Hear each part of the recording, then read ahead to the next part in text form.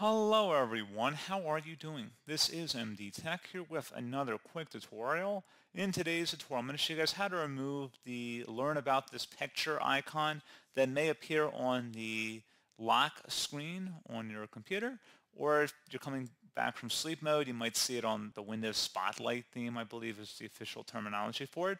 So if you're looking to remove that icon or option, in today's tutorial, I'm going to show you guys how to hopefully address that. And without further ado, let's go ahead and jump straight into it. So a couple different ways here. First option would be to open up the search menu, type in settings, best match, should say settings, open that up.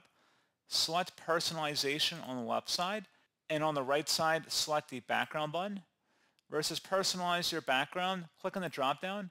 Make sure it's set to anything other than Windows Spotlight. So instead of it showing a picture, you can show something else in here instead.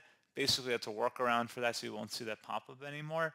So I know that sounds a little cheap in a sense, but I'm just saying that's one way if you want to get rid of the option to have a little thing saying, show me where this picture's from. You can select another picture on your computer, a solid color, or even a slideshow that may be present on your computer, or you can create or link to one that's on your computer. So just wanted to give you guys a couple different options there. So once that has been looked at, something else we can try here as well. So let me just close out of here. We can open up the search menu, type in CMD, best match, should say command prompt, right click on it, and select run as administrator. If you receive a user account control prompt, select yes.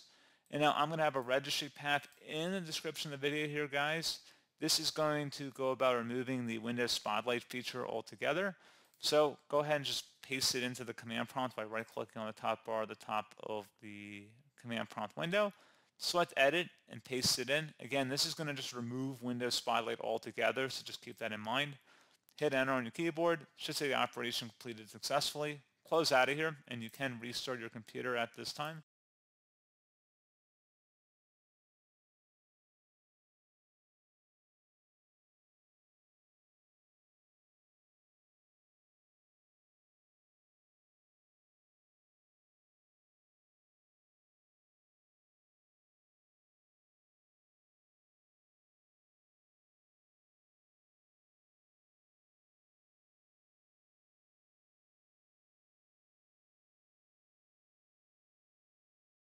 So there you go, guys. Hopefully I was able to resolve the problem for you. And as always, thank you for watching. I do apologize to help you out, and I do look forward to catching you all in the next tutorial.